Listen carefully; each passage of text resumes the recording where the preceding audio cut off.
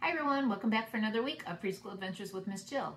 This week we are going to begin our Monday morning circle time by finishing the alphabet. We are already done with all 26 letters after this week. We are going to talk about the letter Z. We'll touch on the sound that it makes. We'll hear a few words that start with that letter, and we'll practice writing the upper and lowercase and show a picture of something that we can glue onto our page that starts with that letter. Then we will practice writing the number 18. We will count 18 of something and we will glue the number 18 onto our page as well. And then we're going to finish off our day together on Monday by making a kite. It won't exactly be a diamond shape, like we've referenced the kite being a diamond shape, but it will simply be made out of a piece of paper, some string. You'll need a ruler, pencil, scissors, hole punch, and string or yarn, like I said.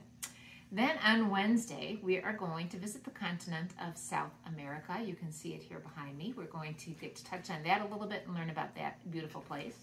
And then on Friday, we are going to finish our week by doing a few spring weather-related science experiments together. So thank you again for joining me. Please don't forget to subscribe to the channel so you can find out what's coming up in the next few weeks. Thank you again. Have a great week, everyone.